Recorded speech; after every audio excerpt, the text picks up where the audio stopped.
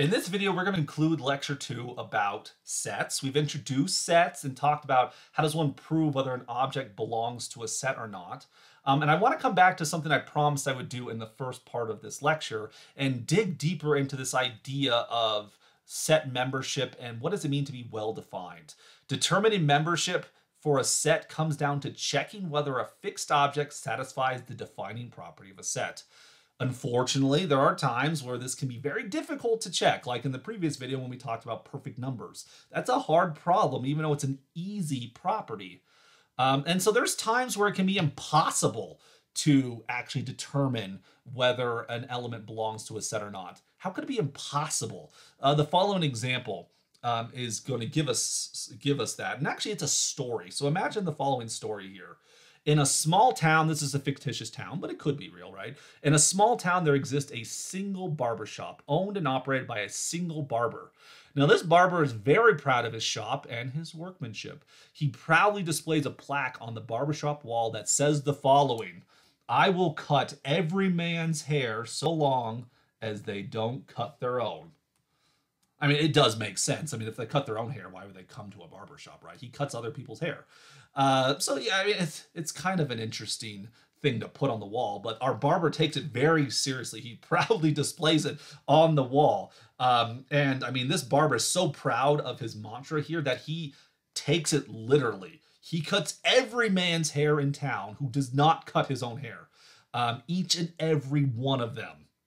So let us consider the set of men in the town for which this barber cuts their hair. We're going to let that be set A, right? So set A is the set of men in town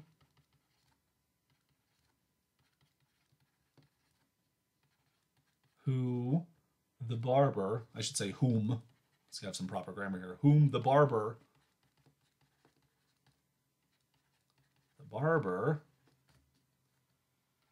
cuts his hair.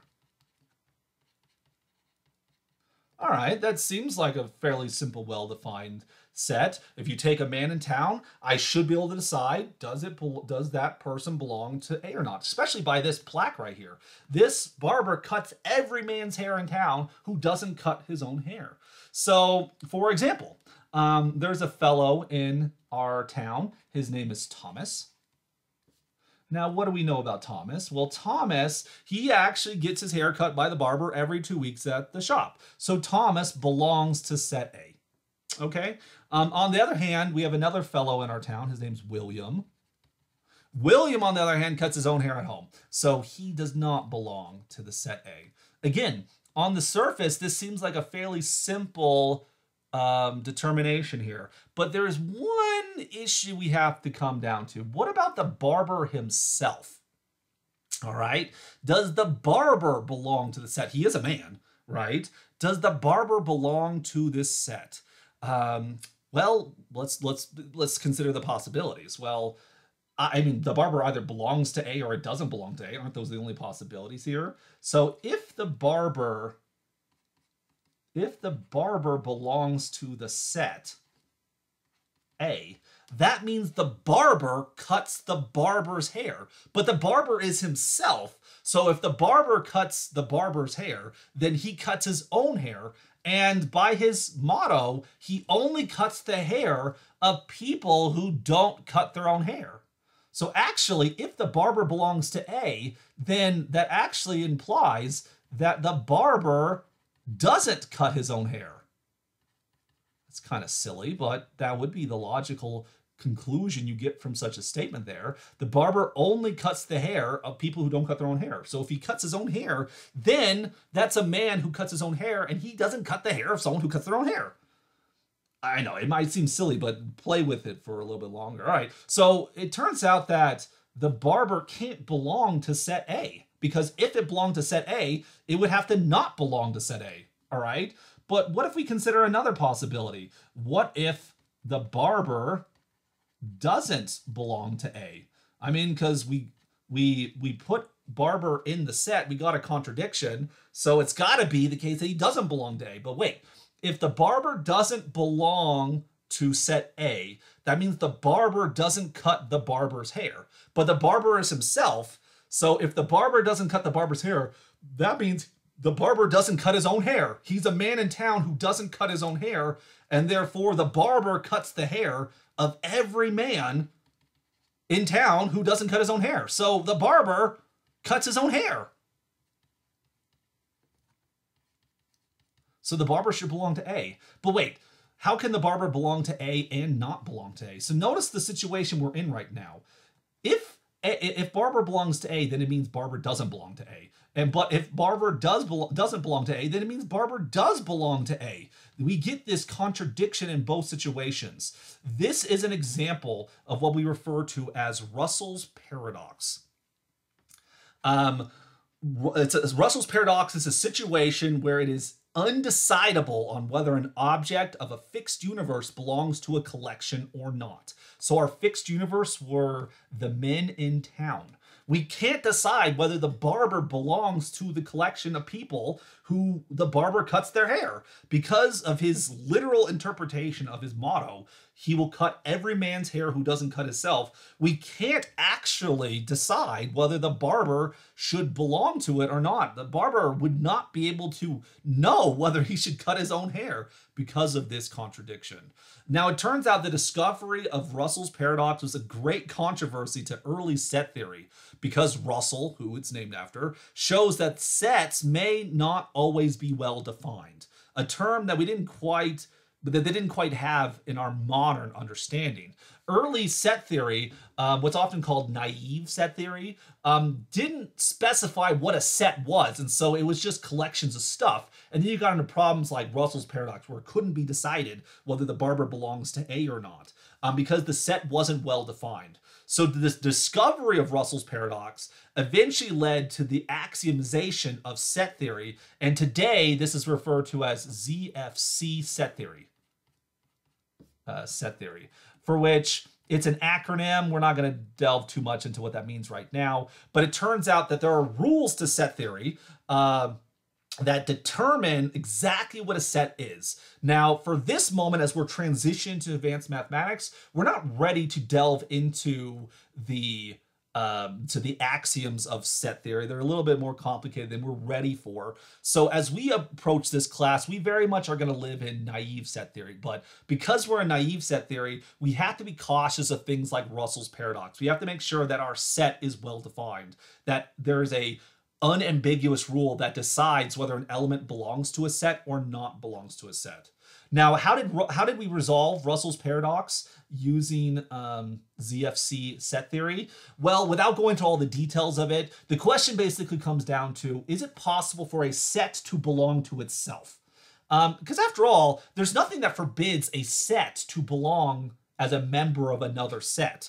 I mean, for example, we could come up with a set for which the three elements of the set are the set of real numbers, the set of natural numbers, the set of integers, something like that, right? We could take a set like this, and these could be like, this is the set of all numbers I like to do math problems for, right? For some reason, maybe I don't like to do stuff with rational numbers or complex numbers. I don't know, but this could be a set.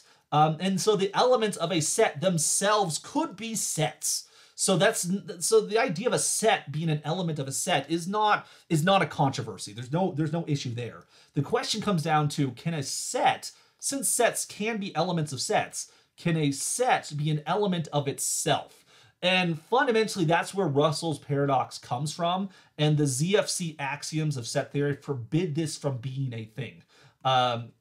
You cannot have a set which is an element of its set. That's one of the axioms that forbids it. And by doing that, that resolves the Russell's paradox in ZFC set theory here. So let's go back to our barber example and see, how does A be an element of A have anything to do with our barber here? So to see how the barber example has consequences to set theory, consider the set A defined in the following manner, okay? A is the set of sets. So the elements of A are themselves sets, and A is going to be the set of sets such that the sets are not members of themselves. So we're going to take all of the sets in the entire universe, every possible set, so that the set is not a member of itself. Okay? And so you put all those sets together into a set, and that set we call A. And so A is the set of all sets who do not contain themselves. But then we get into a problem. The exact same Russell's paradox shows up again. Does A belong to itself? Okay, does A belong to itself? So because if A belongs to A, then that means A is a set that contains itself. So then, by definition, A is not inside of A. Well, it's a problem. But on the other hand, if A doesn't belong to A, then A is a set that doesn't contain itself, so it belongs inside of A, so you get A inside of A. This is the exact same thing with the barber. Now, I'm not talking about barbers anymore, but it's the exact same issue. If you don't forbid this, then such a thing is constructible, and this would be considered a set. Then this set would, you couldn't decide membership. So the thing is, how you resolve this is that the ZFC axioms say that this is not a set. It is a collection, but it's not a set because it's not well defined. And because a good definition of a set doesn't allow for a set to be a member of itself. So that's how we try to resolve it. And so I'll let you kind of take that here. Russell's paradox is a very fun problem to think about.